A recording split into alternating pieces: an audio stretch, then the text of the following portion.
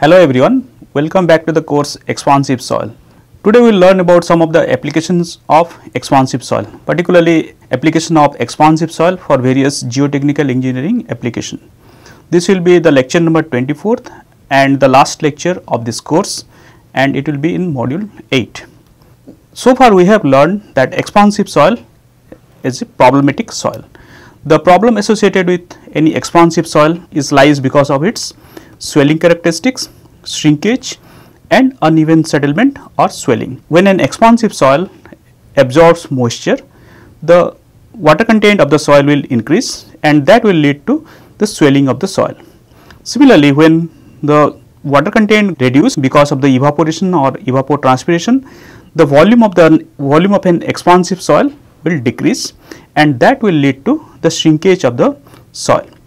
When the swelling and shrinkage takes place, there will be heaving and settlement of a structure, and if this heaving or settlement of the structure becomes non-uniform or uneven, then that will lead to a damage to a structure. So therefore, the different problems associated with an expansive soils are swelling, shrinkage, uneven settlement and swelling. And we know that 17% of Indian land mass is occupied by expansive soil, and the damage caused due to an expansive soil is quite large.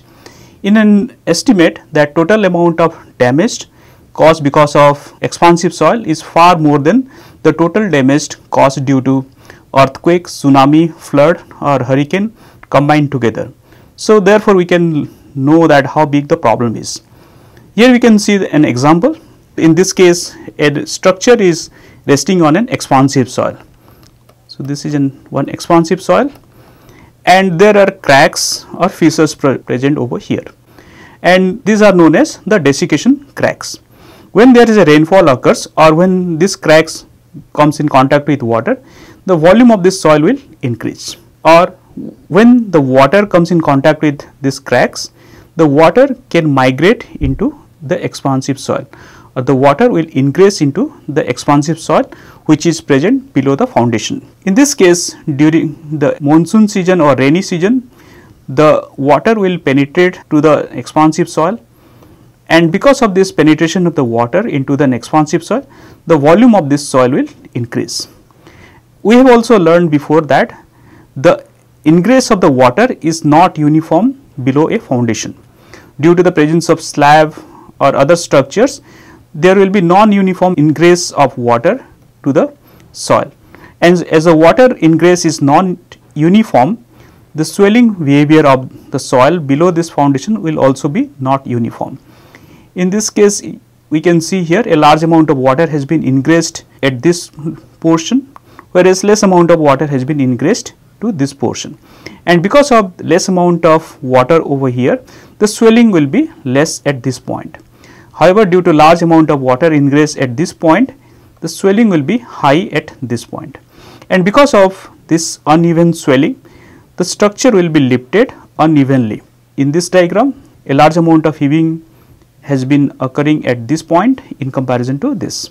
So due to this uneven heaving or uneven swelling of the soil, the structure will get damaged. Crack will starts to appear on the structure, and that will damage the structure. Similarly, during the drying season, the reverse thing happens. That means the water will be removed from the soil because of the process of evaporation or evapotranspiration. Again, the removal of the water will not be uniform, and because of this non-uniform removal of water, again the shrinkage of the soil will be different. In this case here, the amount of removal of the water is less in comparison to here. So as the less amount of water has been removed here, the amount of shrinkage on this portion will be less in comparison to this portion, and here in this structure we could see an uneven shrinkage has occurred, and because of that this portion has been tilted, and due to this uneven settlement or uneven shrinkage, again cracks will starts to appear on the structure, and this process takes place regularly. That means there will be cyclic swelling and shrinkage behavior. So in rainy season there will be expansion of the soil, and during the dry season there will be shrinkage of the soil. And due to this uneven swelling and shrinkage taking place regularly, the structure will get damaged or collapsed. So, here you can see this is a seasonal wetting. In the seasonal wetting, the swelling of the soil will take place unevenly, and that will lead to uneven heaving of the structure. Similarly, due to seasonal drying, there will be shrinkage of the structure, and the shrinkage will be more at the center point in this diagram, and in this diagram the swelling will be more at corner. So, therefore, the swelling shrinkage will give non-uniform settlement or non-uniform swelling to the structure, and if the process is repeated for a quite long time or quite large number of times, then the structure will get damaged. In these pictures we could see some of the damaged structure. The cracks has appeared on this buildings from the corner. All those pictures has been taken from the internet, and again the columns, there is a large cracks appeared in this column. Similarly, if we look into the highway here, we can find wavy surface because of the uneven swelling and shrinkage, and also large amount of cracks has appeared on the surface. So, these are the different types of damage which we can expect in the field due to the expansive soil. So, therefore, expansive soil can be treated as a problematic soil, but we have to remember that expansive soil also poses some of the good characteristics. So, these are the different properties of expansive soil which differentiate it from the other soils. One is the swelling, the second one is low hydraulic conductivity,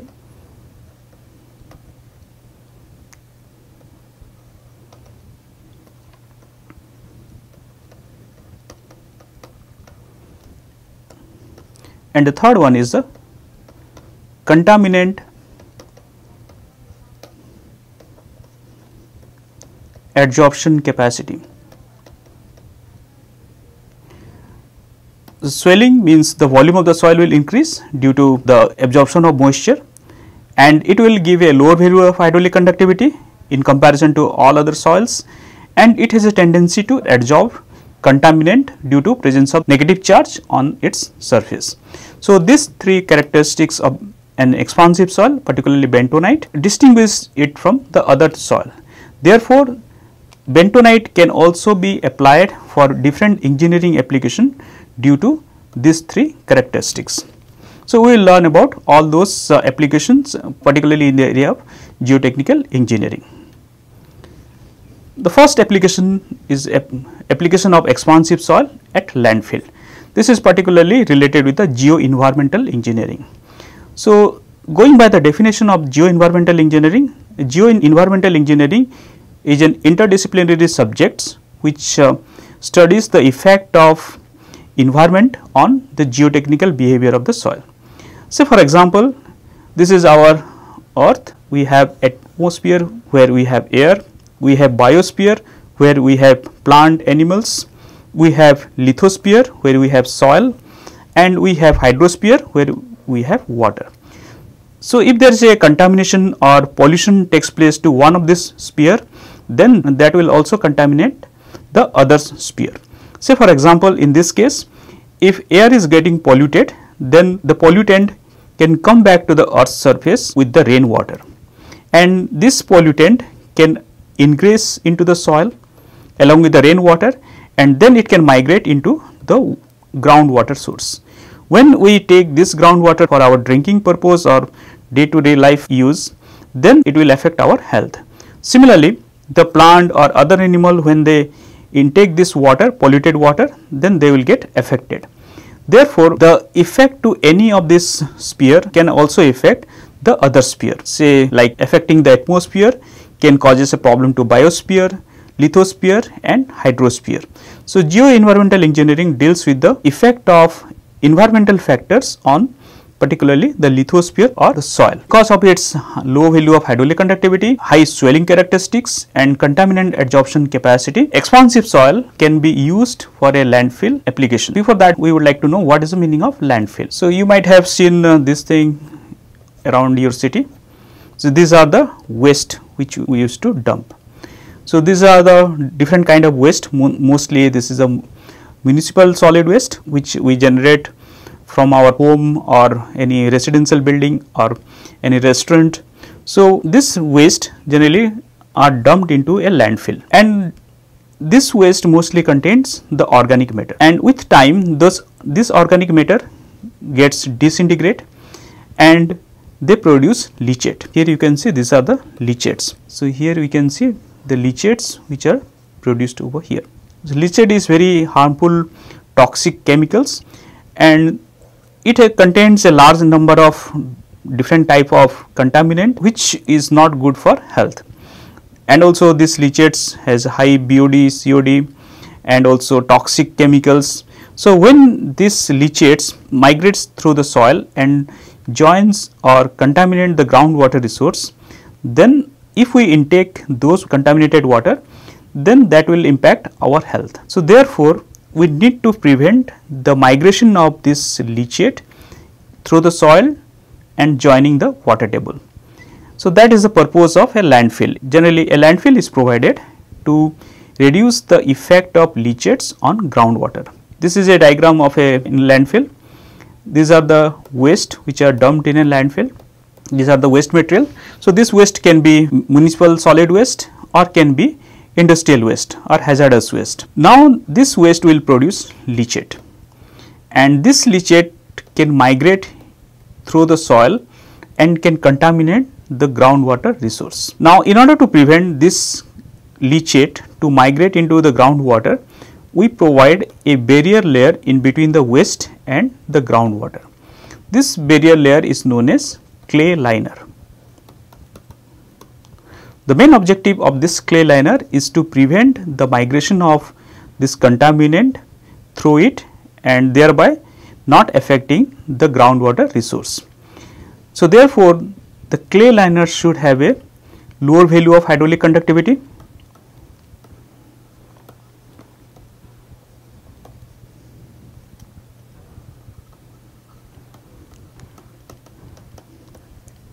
and as the contaminant are present in the leachate, the liner material should have a tendency to absorb the contaminant. And as we know earlier that bentonite possesses both these characteristics. That means, it has a lower value of hydraulic conductivity and also it can absorb large amount of contaminant. Therefore, bentonite is used as a liner material in the landfill site, and bentonite is an expansive soil. Here we need to provide a layer of bentonite which will act as a liner material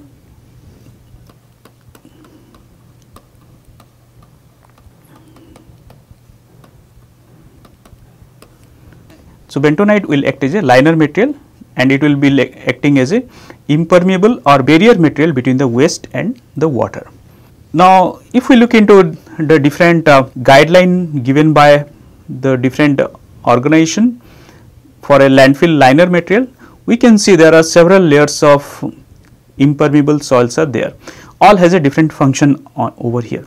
But if we look into all this layer, then we will find a compacted layer of clay is present here. This layer is act as a liner material or a barrier material. So, main purpose of this material is to provide a impermeable layer between the waste and the water, and generally this clay is bentonite, and this is for a surface liner system. Here again we need to remember that the rainwater should not migrate into this waste. Therefore, at the top also we need to provide a barrier layer. So, this is known as the capping system or cap layer, and this is known as the bottom liner.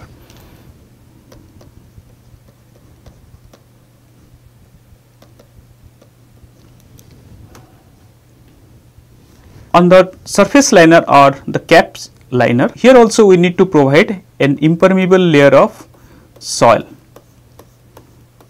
So, again the purpose of this impermeable layer to provide a lower value of hydraulic conductivity to this capping system such that water will not migrate into the waste.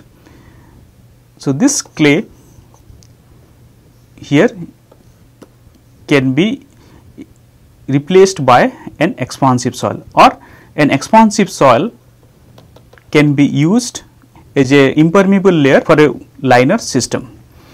Similarly, if we look into the other design criteria given by other environmental agency, we could see again somewhere it is given like layer of a clay liner in the form of a compacted clay liner and geosynthetic clay liner. We learned in the previous classes that geosynthetic clay liner consisting of layers of two geotextile and in between them a layer of expansive soil is present. So, this is a GCL or geosynthetic clay liner.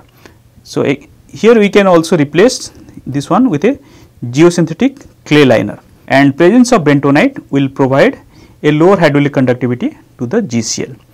So, therefore, whether we go for a compacted clay liner or we go for a GCL, bentonite or an expansive soil occupy the most important position in this lining system.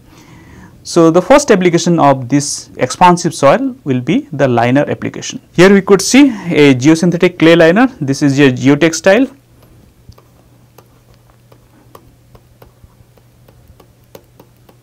and this is bentonite.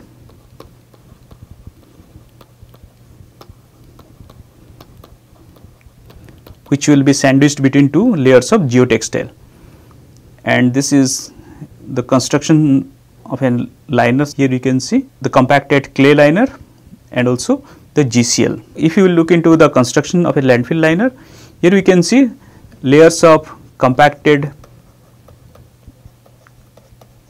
sand bentonite,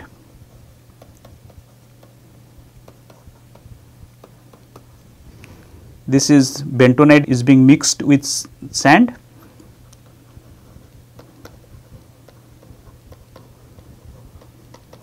and after the compaction they are covered with a sheet so that the evaporation of the water will not take place. Now, here we need to remember another thing is generally bentonite is not used alone. Bentonite has to be used along with sand. Mostly around 10 to 20% of the bentonite is used with sand, and bentonite is used with sand so that the hydraulic conductivity will decrease. The compaction characteristics of the bentonite we know is very less. So, by adding sand, the compaction characteristic of sand bentonite mixture will also increase, and also by adding sand to bentonite, that will also reduce its shrinkage characteristics, or it will reduce the desiccation shrinkage of the bentonite. So, next, the use of expansive soil at a nuclear waste repository. This is one of the another major use of an expansive soil, particularly bentonite at a nuclear waste repository site. We know that radioactive nuclear materials are used for production of electricity. Once the material is used up, then we just cannot throw that in a landfill, because this radioactive material will be emitting some radiation. Therefore, it has to be buried hundreds of meters below the ground surface, mostly in a rocky area. So, this is an example of an underground nuclear waste repository site. Here we can see this is the access tunnel, and here the nuclear waste materials are buried, and this is generally located at a depth ranging from 300 to 1000 meter below the ground surface. These are the underground facility, and this will mostly cover with a bedrock, and these are the access tunnel. If we enlarge this portion, we can see here this is the access tunnel, this is the canister containing high level nuclear waste, and this is a layer of compacted bentonite. Now, here bentonite is provided as a buffer material, and when we talk about this spent fuel, generally this spent fuel has 95% of uranium dioxide, 3 to 4% of fission product, and around 1% of plutonium or other actinides, and these are located at a depth of 300 to 1000 meter below the ground surface. Because of this problem associated with the spent fuel, it has to be buried under the ground. Now, if we look into this, the cross sectional view of this underground facility, we have the access tunnel, this is the canister, and there will be some space over here, and these are the bentonite compacted at a high density. We need to remember that the water which are present here should not react with this canister. Generally this canister is made of either steel or copper. So if the water react with this canister, then the corrosion may occur and that may release the radioactive waste to the outside. Therefore, bentonite is provided to act as an impermeable layer between the canister and the groundwater or the rock. So this is the cross section repository site. Bentonite can be used in the three form. One is a fill form which containing sand bentonite mixture in a ratio of 80:20 in this part, and a fill of compacted sand bentonite mixture in a ratio of 90:10. Then these are the different blocks of bentonite which are compacted to a very high density, mostly around 1.8 to 2.0 gram per cc, to provide a very low value of hydraulic conductivity. This is the canister with spent fuel, and generally a gap of 50 mm is provided between the bedrock and this layer. So this is around 50 mm. Then it will be filled with the powder bentonite, and there will be a gap of approximately 10 mm will be there between the canister and this block, and when there is a water ingress, this can fill this void. And when you use the bentonite as a buffer material, then it should have certain characteristics, like the hydraulic conductivity should be less than 10 to the power minus 12 meter per second, and also the material which is used for the buffer should have a swelling pressure which should be very high, and it should not be more than 20 MPa to avoid any excessive pressure on this canister. And also it should have a very high thermal conductivity, should be more than 1.0 watt per meter per degree Kelvin to dissipated heat from the canister. Since this canister will be consisting of spent nuclear fuel, this radioactive material will be emitting heat, and with time it will get heated. So therefore, this buffer material should be able to release this heat without any problem. And also the organic content present in this buffer material should be less than 0.5%. Here we need to remember one thing, that the migration of this radionuclides can take place in two ways. One is known as diffusion and another one is known as advection. If the hydraulic conductivity is less than 10 to the minus 8 meter per second, then the migration will be in the form of diffusion, which will be better in comparison to if it is happening through advection. Therefore, this buffer material should have a hydraulic conductivity which should be less than 10 to the power minus 8 meter per second. Therefore, here a design value of 10 to the minus 12 meter per second has been taken, such that the migration of the radionuclides can take place only through the diffusion, not through the advection. Similarly, as we have seen earlier, this is surrounded by bedrock, and the water can also ingress through the bedrock, and generally this bedrock, which is mostly of granite, has a hydraulic conductivity ranging around 10 to the minus 8 to 10 to the power minus 10 meter per second. Now, if the hydraulic conductivity of this buffer material is less than this value, then the water will bypass through this buffer material and it will not come in contact with the buffer, or it will not try to ingress into the buffer and it will bypass through the buffer material. So therefore, the hydraulic conductivity of buffer should be less than this value. So finally, a hydraulic conductivity of 10 to the minus 12 meter per second or less has been proposed as a buffer material.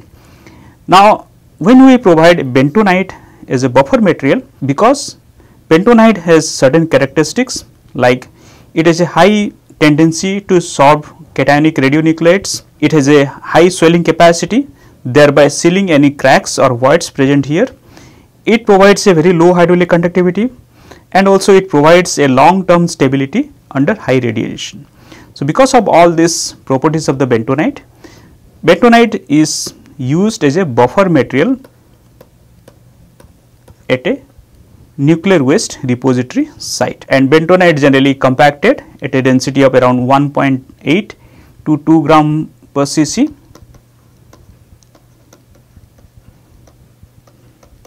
and at a water content of around 4 to 6%, and generally these are compacted in the form of a blocks and then they are placed here. Bentonite or an expansive soil can also act as a containment system, as a cut-off wall or a barrier wall. Suppose there is a storage tank which contains some oil or some organic contaminant, and suppose there is a leakage occurs, and due to this leakage the contaminant will migrate through the soil and then they will join the groundwater.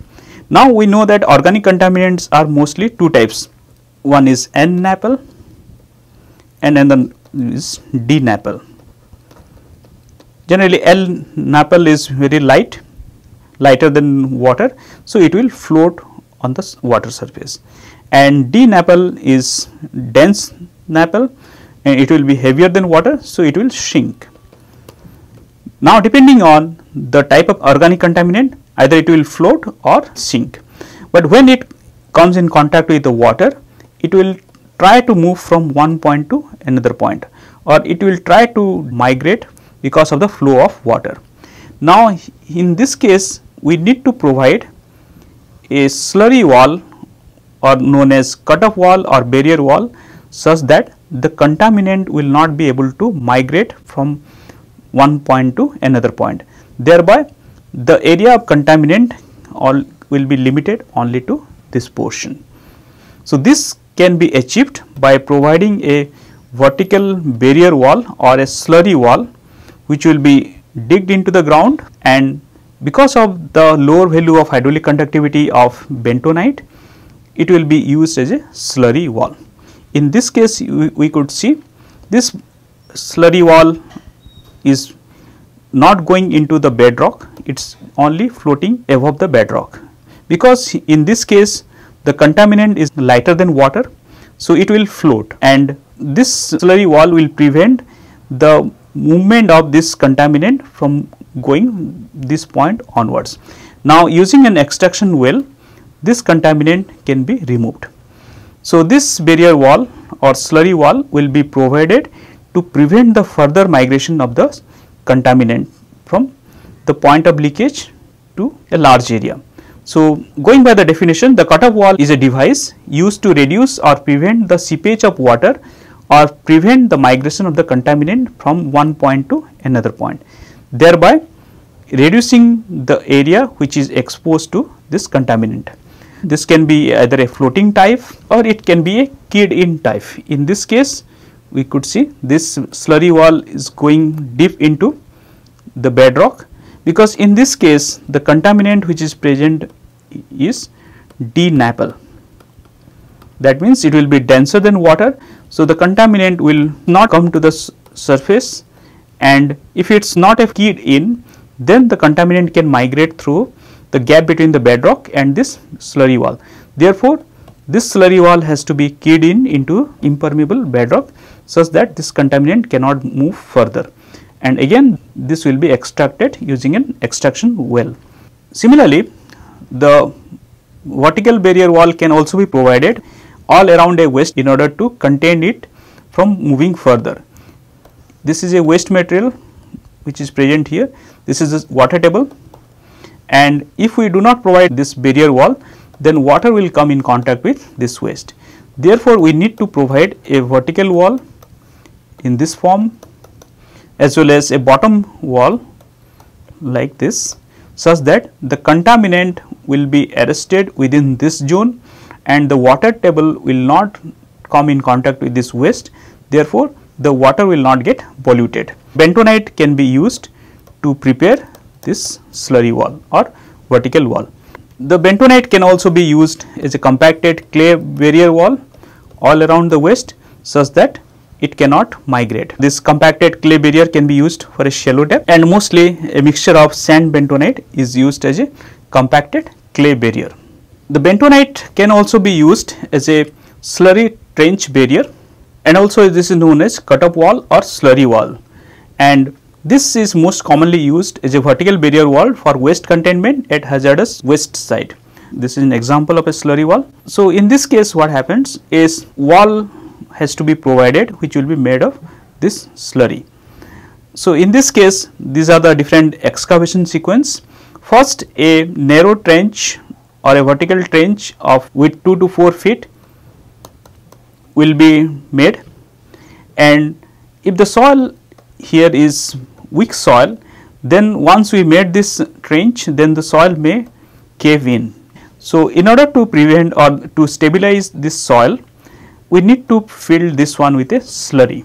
The main function of this slurry is to stabilize the wall so that it will be not cave in.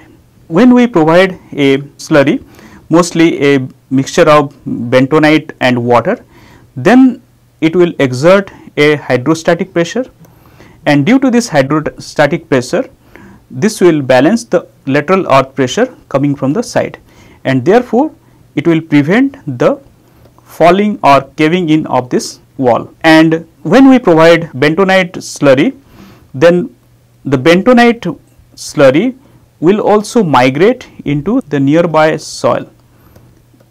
Here we can see the migration of the bentonite slurry is taking place over here.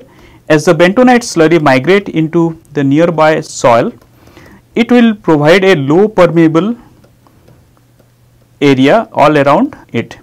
So, this is known as a filter cake. This filter cake will be of low permeability soil, and this filter cake will prevent the slurry loss. That means, because of its low hydraulic conductivity, the slurry will not migrate into this area. Therefore, the slurry will stay in here. So, this is the filter cake, and once this is done, then it will be filled with the slurry mixture. So, this is the slurry trench barrier. So, going by the excavation sequence, first a trench will be made which will be of 2 to 4 feet wide, and then to stabilize the slurry, to stabilize the side wall from collapsing, we need to add slurry which will be a bentonite suspension, and that slurry will provide a stabilization to the soil or will resist the lateral earth pressure coming from the soil, thereby preventing the collapsing of the side wall. And also this slurry wall or the bentonite slurry will migrate into the nearby soil and thereby providing a impermeable layer around it. Therefore, slurry will not further move to the soil, and thus it will prevent a slurry loss to the soil. So, in this case, a bentonite suspension can be used as a slurry barrier wall. Now, the selection of this material, the slurry material, the bentonite water mostly used, or a mixture of bentonite, cement and water should be used, and the slurry should have a density of 1025 kg per meter cube. So, this minimum density is required so that the slurry can be flushed out from this trench, and the backfilling material which will be used should be able to displace the slurry, and the unit weight of the backfill should be more than 240 kg per meter cube than the slurry material, such that when you pour this backfilling material over this slurry material, the slurry material can be flushed out from the trench. Now, there is another application of bentonite, that will be as a drilling fluid. During the drilling operation, particularly in the case of a weak soil, the side wall can cave in or there will be collapse of the side wall. Say for example, when we go for a drilling or piling operation, first we need to dig a hole and then we need to put the reinforcement over here. So, when we dig the borehole, then if the borehole is made of weak material, then because of the earth pressure here, the soil may cave in, and that will provide a difficulty in the piling. So, therefore, in this case we use a bentonite slurry to prevent the collapse of the side wall, and this collapse of the side wall depends on the density of the soil, the cohesiveness of the soil, the pore water pressure and vibration. All these factors can control or can affect the collapsing of this soil. And when we add a bentonite slurry, the main purpose of this bentonite slurry is to prevent the side wall from getting collapsed. So therefore, a drilling fluid in the form of bentonite slurry is provided, and this bentonite slurry should satisfy the following criteria. That means it must support the excavation by exerting the hydrostatic pressure on the side wall. It must remain in the borehole and should not flow into the well. It must not have significant interference between the bond between the reinforcement of pile and concrete. It must be replaced easily, and it should be easy to pump. So this should be the role of drilling fluid. That means when we provide a bentonite slurry or drilling fluid into a borehole, then it should apply a hydrostatic pressure. So this hydrostatic pressure should be sufficient enough to counteract the earth pressure of the soil around this wall, such that the wall will not cave in. So this is the primary function.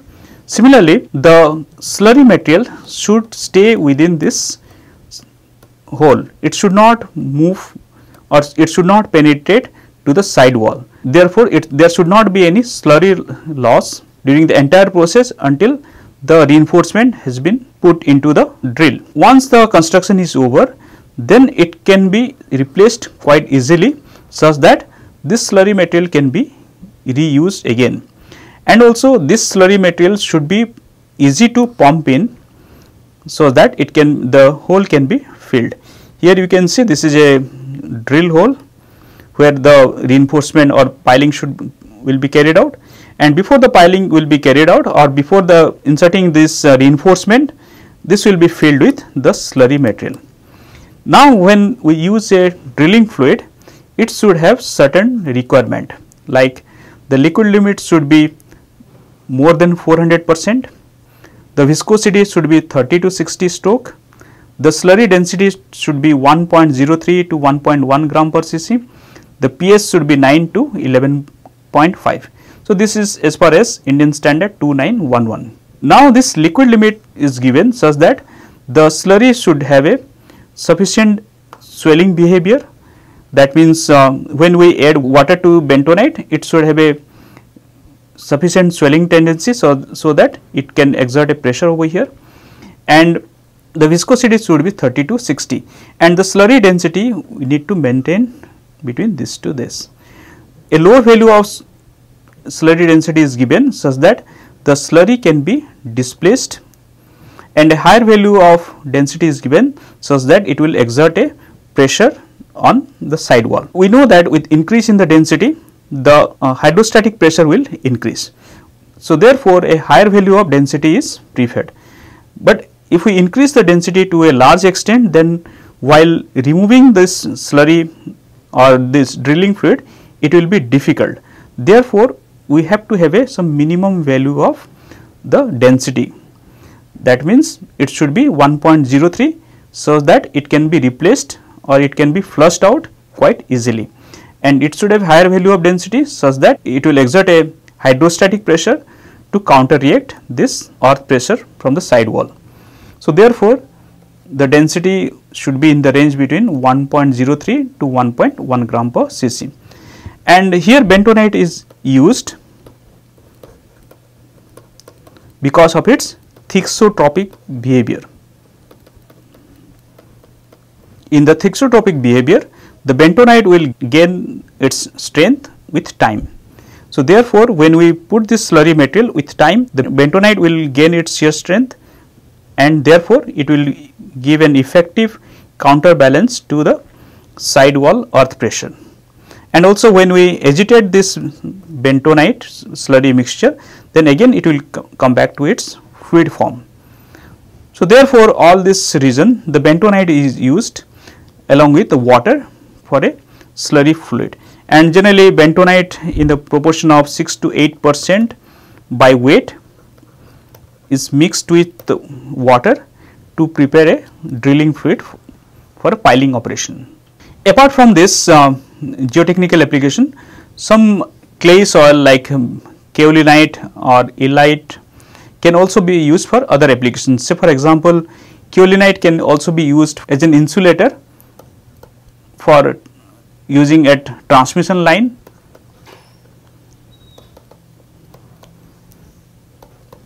and also kaolinite can also be used as a porcelain to prepare different kind of pottery, and sometimes the bentonite is used as a to manufacture some of the medicine. So, these are the various engineering, particularly geotechnical application of expansive soil, particularly bentonite. These are the few references or bibliography which has been used for this lecture. Thank you.